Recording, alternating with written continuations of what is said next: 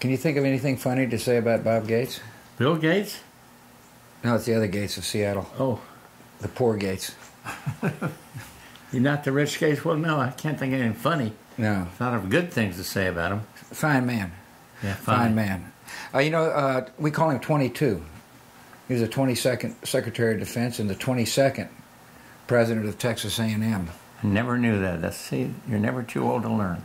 Well, but anyway, that's very interesting, George. Thank you. Yeah. So we love Bob, and he did a great job at A&M. It was unlikely that he'd do that. We were thrilled when he decided he'd be president of A&M, because he was a great dean of our school and all. But wonderful fella. He is a wonderful fellow. He also did a fine job as Secretary of the Defense in a very difficult period. Yes, he did. So 41 and 43 are very grateful to 22. That's right.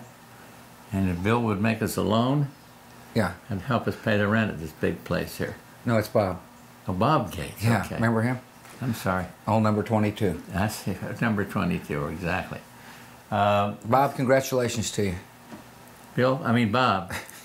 Congratulations, and we're happy to be here saying good things about a good man. Yes, sir.